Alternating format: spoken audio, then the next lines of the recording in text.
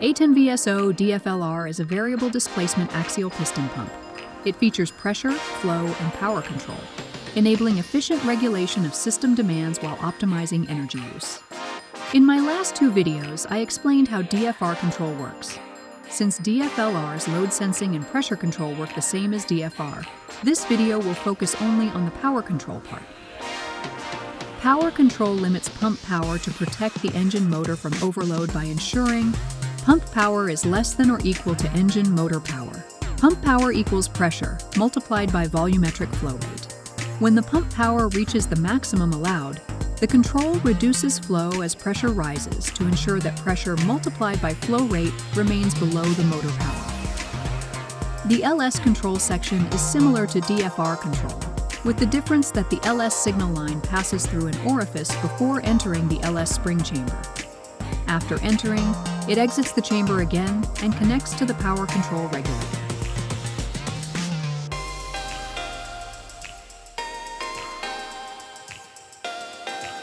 Inside the power control regulator, there is a spool that can move freely along an axis. However, its movement is restricted by a pin.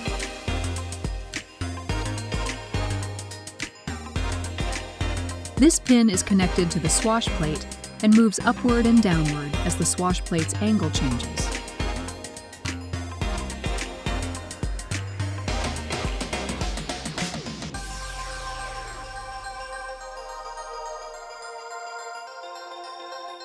A spring pushes the spool and holds it against the pin. Therefore, as the swash plate moves, the spool also moves.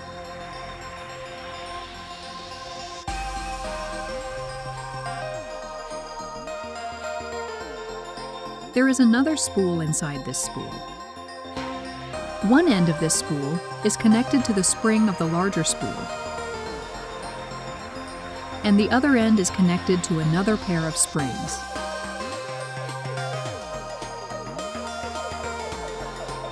Both spring chambers at the ends of the spools are connected to the pump housing via passages inside the larger spool, resulting in nearly zero pressure in these chambers.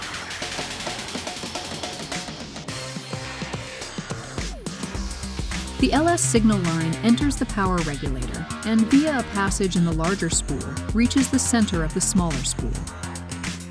One side of the smaller spool has a slightly smaller cross-sectional area than the other. As a result, sufficient oil pressure can move the spool and compress the springs. Here, we have a relief valve that opens at a specified pressure and prevents the pressure from increasing further by connecting it to the tank.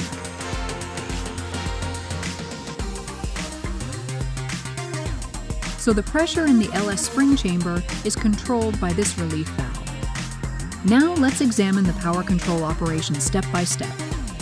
When system pressure increases, the pressure in the LS spring chamber and the input pressure to the power regulator also rise. Until the system pressure reaches the threshold that opens the relief valve inside the power regulator, the system pressure and the LS spring chamber pressure remain equal.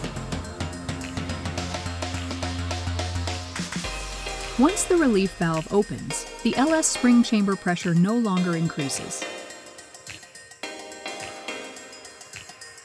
But the system pressure continues to rise, creating a pressure differential across the LS spool. This pressure differential causes the LS spool to move, connecting the pump's output pressure to the control piston. Since the control piston has a larger cross-section than the bias piston, it pushes the swash plate and reduces its angle. As the swash plate angle decreases, the power regulator's large spool starts to move, closing the relief valve and raising LS spring chamber pressure. As LS chamber pressure increases, the pressure differential across the LS spool decreases, allowing the spring to push the LS spool. The increase in pressure in the LS spring chamber is sufficient to position the LS spool such that the control piston pressure maintains the swash plate angle in a constant position. As observed, when the output pressure increases, the pump's flow rate decreases to ensure the pump's power does not exceed a specified limit. Now let's increase the output pressure and follow the steps again. Since the LS chamber is connected to the relief valve, its pressure does not change even as the output pressure increases. Therefore, a pressure differential is created across the LS spool, causing it to move and connect the control piston to the output pressure. The control piston pushes the swash plate and reduces its angle.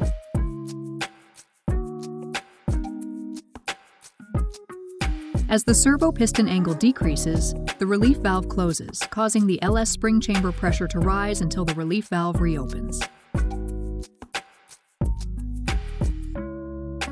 As the pressure differential across the LS spool decreases, the spool moves to regulate the control piston pressure, ensuring the swash plate angle remains constant.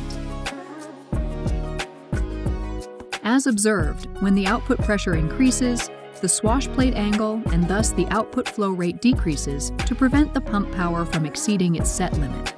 Now let's decrease the output pressure. As the output pressure decreases, the pressure differential across the LS spool reduces, allowing the spool spring to push and connect the control piston to the tank.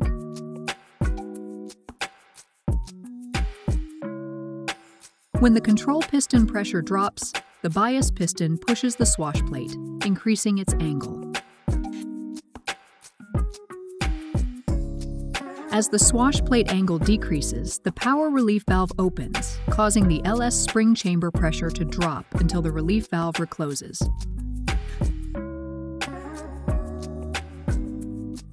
The pressure drop in the LS spring chamber is calibrated to create a pressure differential across the LS spool, positioning it to maintain control piston pressure and stabilize the swash plate angle. So, a decrease in pressure proportionally increased the flow rate, ensuring the pump's power remained constant.